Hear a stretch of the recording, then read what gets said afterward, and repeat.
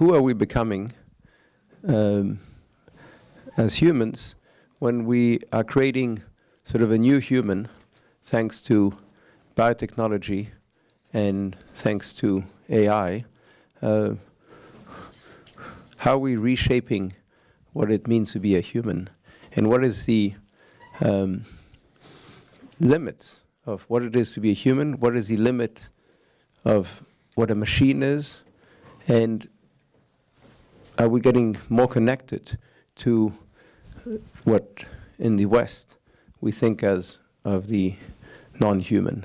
If you think of non-Western traditions, especially in the East, especially maybe in Japan and Shinto thinking, everything is alive, not just humans. Everything has some weight, and the question is, what weight will we give to machines? What weight will we give to everything that's in between machines and us as humans? And I think that's a really important question, and it's becoming a real question. And maybe we can explore it with our speakers. So thank you very, very much.